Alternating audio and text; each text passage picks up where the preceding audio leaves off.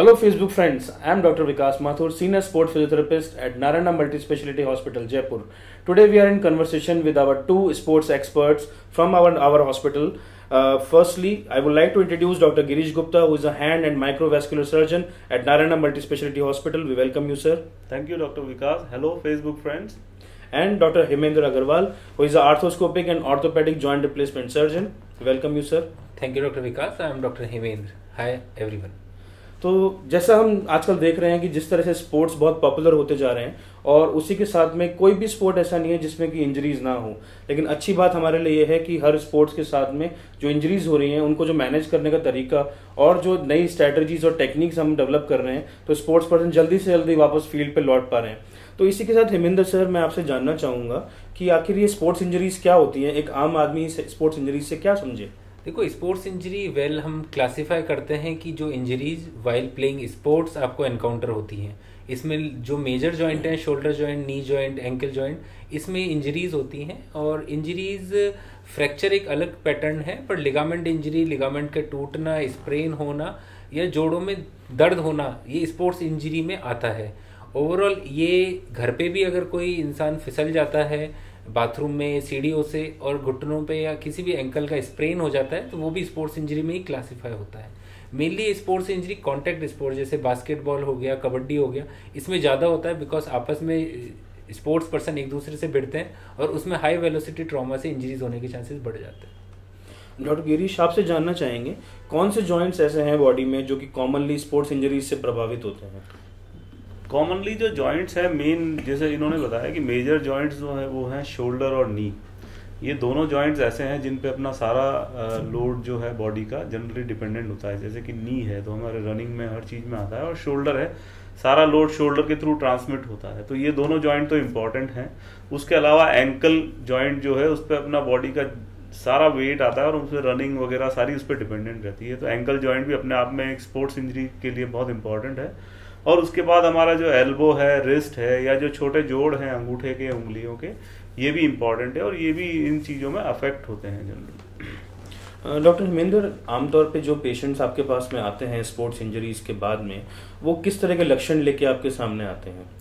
देखो, लक्षण में सबसे इम्पोर्टेंट होता है कि इंजरी होते ही लोगों को पेन और स्वेलिंग ये आमतौर पे फील होती है। और जैसा कि जो मेजर जॉइंट में जिनमें भी स्पोर्ट्स इंजरी होती है तो पेशेंट दो तरह के होते हैं। एक तो जो वेट ही नहीं रख पाए और बिना वेट रखे व्हीलचेयर या स्ट्रेचर पे आ रहे हैं, या दूसरी कैटेगरी जो चलते फिरते तो आ रहे हैं पर जिन्हें पेन और स्वेलिंग काफ़ी है। तो वो अपन को क्लिनिकली आइडिया देती है कि इनको इंजरी का कितना क्वांटिफिकेशन है, पर मेनली इस सिम्टम्स के साथ पेशेंट आते हैं। और दूसरा होता है कि एक अलग मेजोरिटी ऑफ पेशेंट है कि कंधा बार बार उतर रहा है, जिनका पहले स्पोर्ट्स इंजरी और कर बार बार उतर रहा है, उस तरह के पेशेंट भी मेरे पास आते हैं। तो जो आपने भी बताया जिस तरह के पेशेंट्स आपके पास आ रहे हैं, इसी में आगे बढ़ते हुए मैं आपसे एक सवाल और भी पूछना चाहूँगा कि आखिरकार ये स्पोर्ट्स इंजरी होने के कारण क्या है, जिससे अपन अपने शब्दों में कहते हैं मैकेनिज्म ऑफ इंजरीज। कॉमनली ऐसे क्या मैकेनिज्म ऑफ इंजरीज होते हैं जिनसे कि ये स्पोर्ट्स इंजरीज होती हैं? देखो, सबसे मोस्ट कॉमन है अपने इंडियन पैटर्न में कि अनसुपरवाइज स्पोर्ट्स एक्टिविटी, कि मेजरली जो 80% लोग हैं वो विदाउट सुपरविजन स्पोर्ट्स एक्टिविटीज़ करते हैं। और विदाउट सुपरविजन करना और without proper guidance and training के कारण जो मसल स्ट्रेंथ है वो उस तरीके से नहीं होती कि आप उस स्पोर्ट्स को खेल पाओ, और एक छोटी चोटी उनको बड़े रूप में दिक्कत दे देती है। तो मोस्ट कॉमन तो एक ये परेशानी है कि अनगाइडेड अनसुपरवाइज स्पोर्ट्स खेलना एक स्पोर्ट्स इंजरी की तरफ बढ़ावा देता है। दूसरा होता है कि आप जब आप गेम प्ले कर रहे हैं तो बिना स्ट्रेटजी के अगर आप गेम प्ले कर रहे हैं तो इस तरह के चांसेस बढ़ जाते हैं। तो स्ट्रेटजी की गेम प्ले से आप स्पोर्ट्स इंजरी को बचा सकते हो और प्रॉपर वार्म अप से और कूल डाउन से अपनी बॉडी को स्ट्रेच कर सकते हैं। और मैं देखता हूँ जैसे स्पोर्ट्स पर्सन हमारे पास बहुत आते हैं, आई थिंक हमारे यहाँ देश में काफ़ी कुछ इग्नोरेंस है स्पोर्ट्स से लेके। तो डॉक्टर गिरीश, मैं आपसे पूछना चाहूँगा कि जो ये खिलाड़ी हैं जो आपके पास में आते हैं, या इनको तुरंत अगर चोट लगने के बाद में उसे कैसे मैनेज करना चाहिए? हाँ, चोट लगने पे जनरली जो है किसी भी भाग में चोट लगने पे हमें सबसे पहले दर्द महसूस होता है और साथ में कुछ सूजन या कुछ ललास, रेडनेस आ जाती है, या कभी कभी कुछ कट जाता है तो ब्लीडिंग भी हो सकती है। तो जनरली तो हमारा पहला प्राइमरी एम तो यही होना चाहिए कि हम जल्दी से जल्दी किसी स्पेशलिस्ट को या हॉस्पिटल को कंसल्ट करें। लेकिन जो भी मीन टाइम है, जब हम ट्रांसपोर्ट हो रहे हैं या खेल के मैदान से बाहर आ रहे हैं, उस बीच में जो फिजियोथेरेपिस्ट होते हैं वहाँ के या खिलाड़ी खुद, जैसे बर्फ़ का सेक है वो करना चाहिए। कहीं से ब्लीडिंग हो रही तो उस एरिया पे थोड़ा दबाव बना के रखना चाहिए। दर्द के लिए कुछ इमीडिएट स्प्रेज होते हैं जो फटाफट काम करते हैं, तो हम उनको स्प्रे कर लें तो दर्द काफ़ी हद तक कम हो जाता है। घाव पे स्प्रे नहीं लगाना है, लेकिन जो बंद चोट है, जो जिसको कहते हैं कि जो खाली स्वेलिंग आई है या जो रेडनेस है, उसके ऊपर स्प्रे किया जा सकता है। तो बर्फ़ का सेक स्प्रे, लेकिन फिर भी जितना जल्दी हो सके किसी हॉस्पिटल या किसी स्पेशलिस्ट के पास पहुंचे तो अच्छा रहता है। मतलब आप ये कहना चाह रहे हैं कि अगर कोई जैसे कोई स्पोर्ट्स पर्सन है, जैसे उसे चोट लगे तो उसे जल्दी से जल्दी एक एक्सपर्ट के पास पहुंचना चाहिए जिससे एक डेफिनेटिव ट्रीटमेंट उसको मिल सके। बिल्कुल, क्योंकि कई बार कुछ चोटें ऐसी होती है जिनमें समय की कमी होती है, जैसे कि बैक में कोई इंजरी हुई या कभी कभी सिर में भी चोट लग जाती है। तो कुछ चोटें ऐसी होती है तो हम जनरलाइज वे में चोट का ट्रीटमेंट खुद करने की कोशिश करने में कई बार उस समय को लैग कर देते हैं और हमारे लिए दिक्कत बड़ी हो जाती है। हाँ, शायद ये बहुत होता है हमारे यहाँ पे। डॉक्टर हेमेंद्र, आपसे भी ये जानना चाहूँगा कि हमारे यहाँ पे बड़ी आम धारणा है कि अगर कोई स्पोर्ट्स पर्सन आते हैं वो सोचते हैं कि अगर एक हॉस्पिटल में जाएंगे, एक सर्जन से मिलेंगे तो उसको एक सर्जरी सजेस्ट की जाएगी और एक सर्जरी ही एकमात्र विकल्प होता है हर स्पोर्ट्स इंजरी के अंदर। आपका इसमें क्या विचार है? देखो, ये आम धारणा है पर ये बिल्कुल गलत है, क्योंकि कोई भी स्पोर्ट्स इंजरी सर्जरी की आवश्यकता तो बहुत रेयरली पड़ती है। सबसे पहले अपन को स्पोर्ट्स इंजरी को देखना है कि वो क्या इंजरी है, क्या पैटर्न है, उसमें लिगामेंट टूटे हैं, मांसपेशियां फटी हैं, तो इस चीज़ को क्लिनिकली देखना है। और मैक्सिमम टाइम 80% चांस होता है कि उसमें हम बिना ऑपरेशन कंजर्वेटिवली अपने मेडिसिन से with good physiotherapy, good medicine and precaution से हम उसको ठीक कर सकते हैं। सर्जरी की आवश्यकता लिमिटेड इंडिकेशंस में पड़ती है जहाँ पे वो चीज़ इतनी चोटिल हो गई है कि उस लिगामेंट को रिकंस्ट्रक्ट करना है या फिर कोई कैप्सूल रिकंस्ट्रक्ट करना है, तो ऑपरेशन की आवश्यकता है। तो ये नहीं सोचना चाहिए कि ऑपरेशन ही एकमात्र विकल्प है, ऑपरेशन अंतिम विकल्प होता है। जी, बहुत बढ़िया सर। इसी सवाल को आगे बढ़ाते हुए मैं आपसे ये भी जानना चाहूँगा कि आमतौर पे जैसे आपकी ओपीडीज के अंदर आपके पास किस तरह के स्पोर्ट्स के पेशेंट्स हैं जो सबसे ज़्यादा आपके पास विजिट करते हैं? हमारे इंडियन पॉपुलेशन में कौन से तरह की इंजरीज की फ्रीक्वेंसी ज़्यादा है? देखो, अपने इंडियन पॉपुलेशन में क्रिकेट तो हर आदमी बचपन से खेलता है, हर मेल बंदा क्रिकेट ही खेलता है। तो सबसे मोस्ट कॉमनली लोग आते हैं जो क्रिकेट खेलते समय पैर मुड़ गया है, घुटना मुड़ गया है और गिर गए हैं। अदर स्पोर्ट्स लाइक फुटबॉल हो गया, कबड्डी हो गया, इस तरह के प्लेयर्स भी मेरे पास डे रूटीन में आते हैं जो अपनी मेनली नी और शोल्डर और एंकल लिगामेंट की प्रॉब्लम के साथ मेरे पास आते हैं कि कंधा बार बार उतर रहा है। ये शोल्डर की मेजर कंप्लेन रहती है। घुटने में इनस्टेबिलिटी है कि घुटना आगे पीछे खिसकने लग गया है या लॉक होने लग गया है, और एंकल ट्विस्ट होने के कारण उसमें परसिस्टेंट पेन रह रहा है। तो इस तरह के पेशेंट्स ज़्यादा आते हैं इन स्पोर्ट्स के। डॉक्टर गिरीश, जैसे आप भी काफ़ी स्पोर्ट्स के पेशेंट्स को देखते हैं और आपके पास भी आते हैं, तो आप as an hand and upper limb surgeon किस तरह के पेशेंट स्पोर्ट्स के आपके पास में आते हैं? हमारे जो हैंड में शोल्डर को छोड़ के बाकी जो नीचे का हिस्सा होता है वो हैंड एंड अपर लिम्ब में आता है। तो जनरली एल्बो इंजरीज काफ़ी कॉमन है। जैसे इंजरीज भी हैं और क्रॉनिक प्रॉब्लम्स भी हैं। जैसे कि हम आम भाषा में कहते हैं टेनिस एल्बो हो गया, जैसे टेनिस खिलाड़ी में या किसी भी मांसपेशी की स्ट्रेचिंग की वजह से, या गोल्फर्स एल्बो बोलते हैं गोल्फ खिलाड़ी में। इसी तरह से रिस्ट के इश्यूज होते हैं, रिस्ट के जॉइंट के लिगामेंट्स कई बार टूट जाते हैं। प्लस जैसे अभी क्रिकेट की आपने बात की, तो क्रिकेट में बहुत कॉमन है उंगलियों में चोट लगना। तो इसमें हमारे पास उंगलियों के जो फ्रैक्चर, जैसे मैलेट फिंगर हम बोलते हैं, या फिर कई बार जो है अंगूठे में चोट लग जाती है, अंगूठे का लिगामेंट टूट जाता है। उसको वैसे स्कीइंग हमारे देश में इतना ज़्यादा नहीं होता है, कुछ एरिया में होता है, लेकिन स्कीयर्स थंब भी बोला जाता है। तो ये चोट ऐसी होती है जो कई बार पहचान में नहीं आती है। तो अगर उसको हैंड सर्जन के पास वो आता है तो उसको ये समझ में आ जाता है कि भाई ये प्रॉब्लम है, उसको एड्रेस है। खासकर जो क्रॉनिक प्रॉब्लम्स हैं, अगर उनको समय पे एड्रेस किया जाए तो जैसे आपने कहा कि सर्जरी की रिक्वायरमेंट काफ़ी कम हो जाती है। बहुत रेयरली सर्जरी करनी पड़ती है अगर हम अर्ली एड्रेस करें प्रॉब्लम्स को। ठीक है डॉक्टर हेमेंद्र, अभी डॉक्टर गिरीश ने क्रिकेट की बात करी, तो क्रिकेट में आपके पास में आपने भी अभी बताया कि शोल्डर इंस्टेबिलिटी के पेशेंट, तो जैसे थ्रोइंग इंजरीज जो कि बास्केटबॉल प्लेयर्स में, क्रिकेटर्स में होती है, इस तरह के केसेस को आप लोग किस तरह से डील करते हैं? और किस तरह के इस तरह के मरीज अगर इनको सर्जरी करानी पड़ती है तो इनकी जो सर्जिकल प्रोसीजर्स होते हैं उसके बाद में उनकी रिकवरी और गेम में वापस जाने की पॉसिबिलिटीज़ कैसी रहती हैं? देखो, इस तरह के जो पेशेंट आते हैं उनमें दो तरह के पेशेंट होते हैं। एक होता है कि जो शोल्डर पेन के साथ आते हैं, और एक होता है कि शोल्डर इनस्टेबिलिटी की, कंधा में मजबूती नहीं लग रही है, उस तरह के पेशेंट हैं। जो शोल्डर, इन दोनों का डायग्नोसिस क्लिनिकली एग्जामिनेशन से और इन्वेस्टिगेशन लाइक अल्ट्रासाउंड और एमआरआई से हम लोग करते हैं। इसमें दो तरह की चीज़ें आती हैं। एक क्लास ऑफ पेशेंट है जो इम्पिंजमेंट सिंड्रोम कहलाता है, कि थ्रोअर्स में जो शोल्डर का कैप्सूल है वो इम्पिंज करने लग गया, या मसल्स में इम्पिंजमेंट होने लग गया रोटेटर कफ में। तो इस तरह के पेशेंट्स में पेन की कंप्लेन होती है। पर इस तरह के patient exercise, physiotherapy, good protocol of rehabilitation programme से ठीक हो जाते हैं। इनमें ऑपरेशन की आवश्यकता बहुत कम पड़ती है। दूसरा ग्रुप ऑफ पेशेंट है जो इनस्टेबिलिटी के साथ हैं, कि कंधा बार बार उतर रहा है या लचक रहा है। उस तरह के पेशेंट का डायग्नोसिस बनाना पड़ता है, और उसमें अमूमन ऑपरेशन की आवश्यकता पड़ती है, कि जो कंधे की झिल्ली फट गई है और ढीली पड़ गई है जिससे कंधा उतर रहा है, उसको दूरबीन की ऑपरेशन की सहायता से उसको हम रिकवरी देते हैं। और ऐसे पेशेंट 6 to 12 वीक्स में अपने फील्ड पे दोबारा जा सकते हैं with a short recovery. Very good sir. Doctor Girish, आपसे भी जानना चाहूँगा, मैं जानता हूँ कि आप खुद भी एक एथलीट हैं, और आज एक बहुत ही कॉमन प्रॉब्लम जो आजकल एज ए फिजियोथेरेपिस्ट मैं भी देखता हूँ, हमारे पास बहुत सारे पेशेंट्स आते हैं जो कि अपने लेग की बोन के पेन के लिए आते हैं, जैसे कि हम शिन स्प्लिंट्स कहते हैं या मीडियल टिबियल स्ट्रेस सिंड्रोम कहते हैं। उस तरह के केसेस को आप लोग कैसे डील करते हैं और उन्हें क्या एडवाइस देते हैं? बिल्कुल, क्योंकि शिन स्प्लिंट्स का काफ़ी आजकल जो चलन इसलिए ज़्यादा है क्योंकि लोग रनिंग स्पोर्ट्स में आ गए हैं। तो हमारे साथ क्या होता है कि हम इमीडिएटली हमारे पीयर प्रेशर में या किसी भी चीज़ में हम एकदम से किसी स्पोर्ट्स को ले लेते हैं, और हमने रनिंग शुरू की तो हम एकदम से 2-3 किलोमीटर भाग लेते हैं। तो ऐसी सिचुएशन में शिन स्प्लिंट्स होते हैं। शिन स्प्लिंट जनरली जो पैर की जो हड्डी होती है, लेग बोन जिसको बोलते हैं, उसके ऊपर जो मांसपेशियां चिपकी रहती है, उनमें छोटे छोटे खिंचाव या छोटे छोटे उनके जो रप्चर होते हैं, उसको शिन स्प्लिंट बोला जाता है। जनरली इसको स्ट्रेस फ्रैक्चर से कंफ्यूज किया जाता है, पर स्ट्रेस फ्रैक्चर एक अलग चीज है, वो बोन में होता है, और ये मांसपेशी की जो अटैचमेंट है बोन के ऊपर उसमें होता है। तो हम किसी भी स्पोर्ट को चालू करें, कुछ भी एक्टिविटी करें, तो पहले अपनी मांसपेशियों को मजबूत बनाना चाहिए जी। हमें मांसपेशियों को ट्रेन करना चाहिए। रनिंग करते हैं तो रनिंग का भी एक तरीका होता है कि हम जब रनिंग शुरू करते हैं तो हम कुछ देर वॉक करते हैं, कुछ देर रन करते हैं। तो इस तरह की एक्टिविटी से हम शिन स्प्लिंट्स को बचा जाता है। नहीं तो शिन स्प्लिंट्स जनरली हमको बहुत परेशान करते हैं।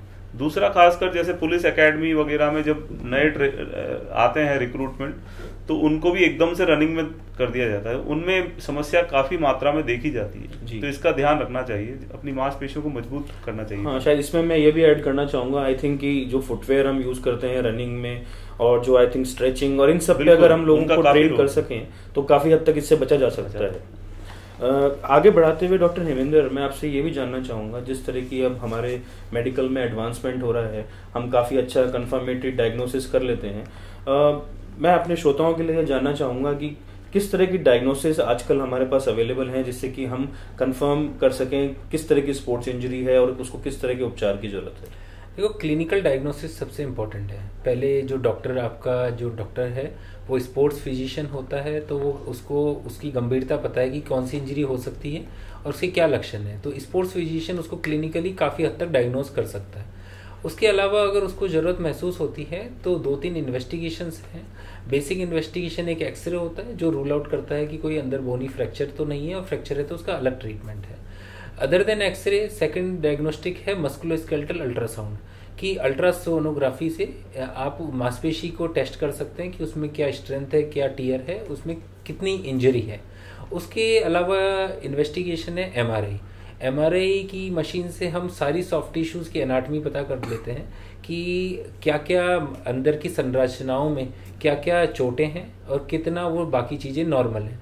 तो एमआरआई की इन्वेस्टिगेशन, अल्ट्रासाउंड और एक्सरे, ये 3 बेसिक इन्वेस्टिगेशन है जो लोगों को ज़रूरत पड़ती है। कई लोगों को एमआरआई से घबराहट भी लगती है, तो उनके लिए अल्ट्रासाउंड ऑफ शोल्डर एक अच्छी मॉडलिटी है जिससे आप पता कर सकते हैं कि शोल्डर के अंदर क्या इंजरी है। ओके डॉक्टर गिरीश, मैं आपसे ये जानना चाहूँगा कि बहुत सारे स्पोर्ट्स पर्सन होते हैं, हम भी देखते हैं अपनी प्रैक्टिस में, वो कई जगहों पे दिखाते घूमते रहते हैं, परेशान होते रहते हैं, बट उन्हें पता नहीं चलता कि आखिर मेरा डायग्नोसिस क्या है, मुझे क्या करना चाहिए। तो मैं आपसे जानना चाहूँगा कि अगर किसी को इंजरी हो जाए स्पोर्ट्स के दौरान, उसे कैसे डिसाइड करना चाहिए या किस स्पेशलिस्ट के पास जाना है, वो कैसे पता करे? बिल्कुल, अभी पिछले कुछ सालों में हमने देखा है कि स्पोर्ट्स मेडिसिन अपने आप में एक ब्रांच के रूप में डेवलप हुई है। स्पोर्ट्स मेडिसिन स्पेशलिस्ट, खासकर जो आर्थ्रोस्कोपिक सर्जन होते हैं, वो स्पोर्ट्स मेडिसिन में डील करते हैं, क्योंकि जनरली जो मेजर जोड़ हैं वो शोल्डर, नी और एंकल होते हैं। तो इसमें दूरबीन से कोई भी ऑपरेशन करना दूरबीन से संभव होता है। तो आर्थ्रोस्कोपिक सर्जन या जो स्पोर्ट्स मेडिसिन के स्पेशलिस्ट से मिलना चाहिए। यही लोग होते हैं जो आपकी पूरी प्रक्रिया को समझते हैं और इसमें जो सबसे महत्वपूर्ण बात है, एक खिलाड़ी को खेल में चोट लगी है और उसको वापस खेल में जल्दी से जाना है, तो यही एक्सपर्ट समझता है कि इसको कब कैसे ट्रीट करना है, कितना रेस्ट देना है और उसको वापस कितनी जल्दी मैदान में पहुंचाना है। तो अगर स्पेशलिस्ट से मिलेंगे तो आपका जो ये पीरियड है जो चोट और वापस मैदान में जाने का, ये काफ़ी कम होने की चांसेस रहते हैं। ओके डॉक्टर हेमेंद्र, अभी डॉक्टर गिरीश ने जिक्र किया आर्थ्रोस्कोपी के बारे में, तो क्योंकि आप खुद आर्थ्रोस्कोपिक सर्जन हैं, तो मैं आपसे जानना चाहूँगा कि जो आजकल आप लोग आर्थ्रोस्कोपिक सर्जरीज कर रहे हैं, उससे एक मरीज के लिए क्या फ़ायदा है और मरीज के उसके बेनिफिट्स क्या हैं, कब वो वापस क्या उसे रिकवरी में से फ़र्क पड़ता है, और आपके लिए कितना इम्प्रूव, मतलब आर्थ्रोस्कोपी किस तरह की देन है आपके लिए? आर्थ्रोस्कोपी एक साइंस है जिसमें हम दूरबीन से किसी भी जोड़ के अंदर देखते हैं और उसका ट्रीटमेंट करते हैं। तो आर्थ्रोस्कोपी पिछले 2 डिकेड्स में मेजर जो भी जॉइंट के लिगामेंट सर्जरीज हैं विद टाइम सब आर्थ्रोस्कोपी से हो रही हैं, कि शोल्डर की, नी की, एंकल की लिगामेंट की चोटें और उनका ट्रीटमेंट, डायग्नोसिस भी और ट्रीटमेंट भी सारा आर्थ्रोस्कोपी से संभव है। आर्थ्रोस्कोपी में मेनली 4 mm की दूरबीन का उपयोग करते हैं और उसमें एक छोटा सा छेद बना के जॉइंट के अंदर झांकते हैं और एक दूसरा छेद बना के आप उस प्रोसीजर को करते हैं जो आपके डायग्नोसिस के अकॉर्डिंग आपको करना है। इस आर्थ्रोस्कोपी से फायदा है कि ओवरऑल एक टाका लगता है जो भी अंदर से लगता है, जो बाहर से नहीं दिखता। तो कॉस्मेटिकली भी बहुत अच्छा होता है कि आपको कोई निशान नहीं बचता है। दूसरा, इसमें और भी कोई टिश्यूज़ की चीरफाड़ नहीं होती है, आप डायरेक्टली जॉइंट के अंदर इंटरवेंशन कर रहे हो और बाहर की मसल्स को आपने कोई चीरफाड़ नहीं करी। तो ओवरऑल बिना चीरफाड़ के कारण रिकवरी बहुत फास्ट होती है और आप के रिहेबिलिटेशन प्रोग्राम के कारण आप जल्दी से जल्दी फील्ड पे जा सकते हैं, अपना गेम रिज्यूम कर सकते हो और 6 to 12 वीक्स में आप बिल्कुल पहले की तरह परफेक्ट हो जाते हो। ओके, तो ये तो काफ़ी अच्छा है हमारे स्पोर्ट्स पर्सन के हिसाब से, जिन्हें कि एक सर्जरी के लिए या प्रोसेस के लिए जाना पड़ता है और आफ्टर फिजियोथेरेपी और एक्सरसाइजेज वो लोग जल्दी से जल्दी लौट सकते हैं। तो सर, इसमें जो आपने बताया आर्थ्रोस्कोपी में, तो कौन कौन से मेजर जॉइंट्स हैं या कुछ ऐसी सर्जरीज हैं जो आप अपने दर्शकों को बताना चाहेंगे जो कि आप लोग करते हैं आर्थ्रोस्कोपी द्वारा? देखो, शोल्डर जॉइंट में 2 मेजर इंडिकेशन है जब आर्थ्रोस्कोपी सर्जरीज होती हैं। एक रिकरेंट शोल्डर डिसलोकेशन, मतलब कंधा बार बार उतर रहा है, तो उसको दूरबीन की सहायता से हम कंधे की जगह बैंकार्ड टियर जो मेनली होता है उसको अपनी जगह पे बिठाते हैं और शोल्डर आर्थ्रोस्कोपी से बिल्कुल सक्सेसफुली होता है। दूसरा होता है रोटेटर कफ टियर की, जो कंधे की मांसपेशियां जो फट गई हैं उसको आप दूरबीन की सहायता से कर सकते हैं, उसमें भी 1 से 2 टाके आते हैं। ये मेजरली शोल्डर में तो ये मेन 2 इंजरीज होती हैं। बाकी नी के जो लिगामेंट है, ACL है, PCL रिकंस्ट्रक्शन, जो मेजर लिगामेंट है ACL, वो 80-90% पेशेंट्स में नी इंजरीज में ACL लिगामेंट इनकाउंटर होता है। वो बहुत बेटर टेक्निक से विद द सिंगल बंडल और डबल बंडल टेक्निक, पूरी आर्थ्रोस्कोपी टेक्निक से विद अ स्मॉल इंसिजन कर सकते हैं। और latestly I have also started ankle arthroscopy है। एंकल आर्थ्रोस्कोपी से भी जो एंकल का लिगामेंट है अगर वो टूट गया है या एंकल के अंदर कोई चोट लग के टुकड़ा टूट गया है तो उसको भी दूरबीन की सहायता से हटाया जा सकता है या लिगामेंट को रिकंस्ट्रक्ट किया जा सकता है। तो मेजरली ये 3 जोड़ हैं जिनको आर्थ्रोस्कोपी से आप इजीली ट्रीट कर सकते हैं। और कई बार एल्बो आर्थ्रोस्कोपी भी की जाती है, उसमें लिगामेंट रिकंस्ट्रक्शन तो नहीं, पर किसी जोड़ की समस्याओं के लिए आप आर्थ्रोस्कोपी का उपयोग करते हैं। ओके, तो एज अ टीम आपकी रिहेबिलिटेशन टीम भी होगी और आप रिहेबिलिटेशन पे कितना जोर देते हैं ऐसे स्पोर्ट्स पर्सन को?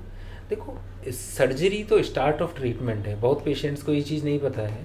इन ऑर्थोपेडिक्स सर्जरी तो सिर्फ स्टार्ट है ट्रीटमेंट का, पर उसके बाद उसकी क्या रिहेबिलिटेशन होनी है, क्या फिजियोथेरेपी होनी है, उसको क्या करना है नहीं करना, वो मेजरली एक सबसे बड़ा ट्रीटमेंट का पार्ट है और वो मेरे फिजियोथेरेपिस्ट उसको टेक केयर करते हैं। वी एज अ टीम हम फिजियोथेरेपी के साथ उसको आगे बढ़ाते हैं और आप हमारे रिहेबिलिटेशन प्रोग्राम इंचार्ज और सीनियर फिजियोथेरेपिस्ट इस चीज़ को अपने सेल्फ सुपरविजन में करते हैं और आप ही इस चीज़ में बेटर गाइड कर पाएंगे कि आप उस चीज़ को कैसे हेल्प आउट करते हैं। हाँ, ये I think as a team हमारे लिए सबसे अच्छी बात ये है हमारे यहाँ पे कि we always have a very healthy discussion और हम लोग सब मिलकर हमारे पेशेंट का एक प्रोटोकॉल डिसाइड करते हैं कि अगर इस पेशेंट की सर्जरी हुई है, सर्जन का इनपुट ये है, वो चाहते हैं कि इस पेशेंट की रिकवरी इस प्रोसेस से होनी चाहिए, then we frame out a protocol for that particular person and individualise exercise programme हम डिजाइन करते हैं उस स्पोर्ट्स पर्सन के लिए जो कि उसको सूट करे।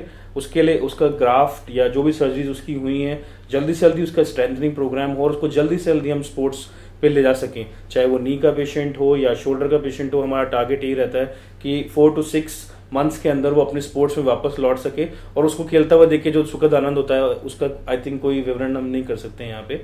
तो इसके साथ ही मैं धन्यवाद देना चाहूँगा हमारे expert panelist doctor Girish Gupta, hand and microvascular surgeon. Thank you Vikas, thank you viewers. And doctor Hemendra Agarwal, orthopaedic, joint replacement and arthroscopic surgeon. Thank you, Dr. Vikas. Thanks everyone for watching this video. Thank you. Thank you everyone. Dr. Vikas Mathur, Senior Physiotherapist, Narayana Multispeciality Hospital.